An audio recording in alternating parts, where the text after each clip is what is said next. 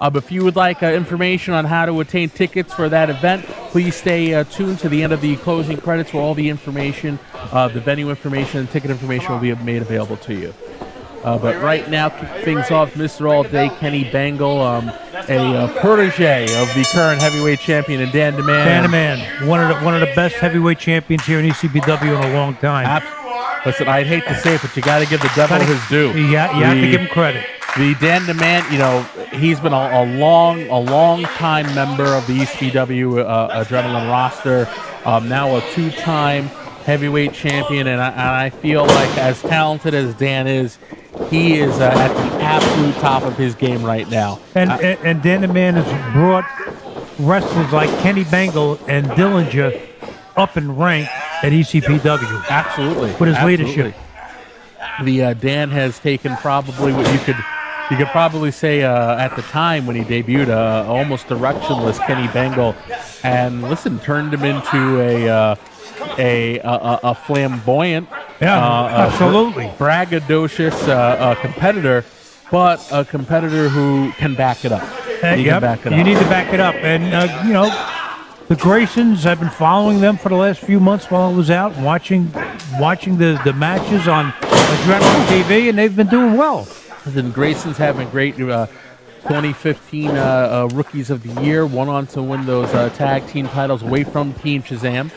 The Justin Parker or JP Grayson, a very skilled amateur wrestler. Nice move. Beautiful fireman carry. You know, and you're going to see some good basic wrestling from both wrestlers. I mean, Kenny Bengal could mix it up with the best of them. Well, these two men are fine athletes in their own rights, but Justin Parker here is going to kind of have his work cut out for him, because as talented as Bengal is, he is also very skilled at taking shortcuts and cheap shots. Well, nice drop kick by Grayson. That's right, sends Kenny Bengal crashing down to the mat. And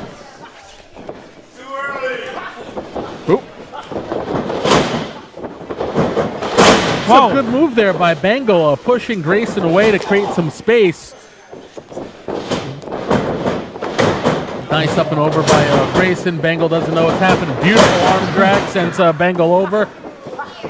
Oh, big drop kick by Grayson. He didn't catch all of them. He didn't get them over, but Grayson now going for monkey flip counter, but Grayson rolls through it.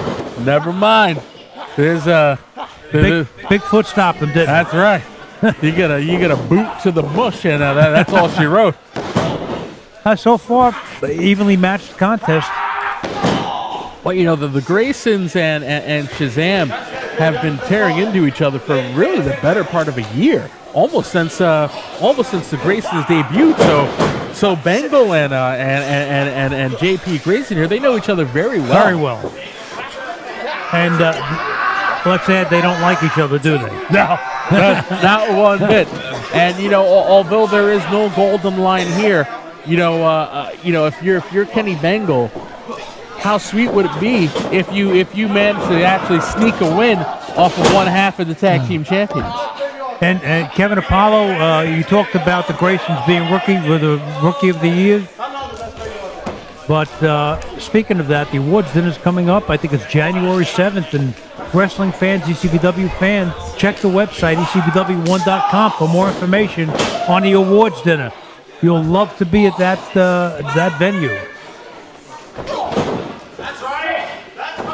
You know, and you know, we've seen Corey Dillinger out a couple of weeks ago. Kenny Bengal's out right now, but the heavyweight champion has been, the lack of presence by Dan DeMann has been felt here as he has been preparing for his open challenge to any competitor on the roster for his heavyweight title. Dan DeMann, since he has become champion, has taken credit for driving Frankie and Junior Flo out of ECBW. You know, it surprised me because I thought we would see a return match with Frankie Flo and Dan DeMann, but it just wasn't in the cards. It wasn't in the cards. And then the follow-up Frankie Flo's excommunication from ECBW. Dan DeMann took a steel chair and did everything in his power to cripple Crazy Ivan, shattering his ankle, forcing Ivan to go through some very extensive surgery, some very extensive rehab. We are still unsure if Ivan will ever be cleared to wrestle again. And just last month, Dan the Man taking the Colossus team, Shazam attacking like a pack of wild dogs on the Colossus, making an attempt to also put him out of wrestling and send a message to the Vito. And now with this open challenge, yes, the lure of gold is a very powerful thing. There's nothing like getting your share of the pay window increased by having some gold. You're going to be a very brave person to answer this call here. Oh, wow. Bengal. That's a beautiful leg, Larry. It's just not JP Grace for a loop. A little too late for the pin, don't you think? Yeah, sometimes, sometimes being too cocky, it doesn't work. It'll cost you. Yeah, it doesn't work. You give Grayson a little time to recuperate. I got to give Bengal some credit here, man. His gear is very snazzy. He's got the gold. Missed him. The boot attempt. Oh, beautiful super kick knocks Bengal for a loose, sends him to the ropes. Grayson fires up here, but beautiful flying shoulder tackle. Grayson knocking the hell out of Bengal.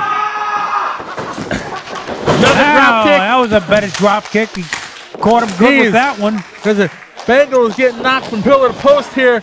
Manages to send Grayson over the top rope here. Bengal just swinging blindly at this point. Beautiful. There's some shades of Tito Santana there. That flying burrito almost took Bengal out.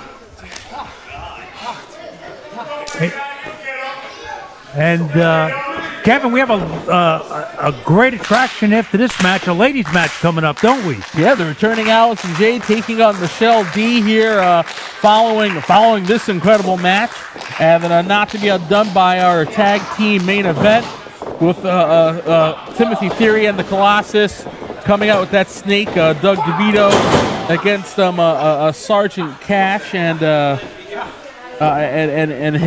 his tag team partner Ken Reedy, also making their return to Adrenaline TV. Well, Ken Reedy and Cash are a good tag team, but against a man like Colossus, how do you prepare for that? Yeah, the 500-pound mammoth.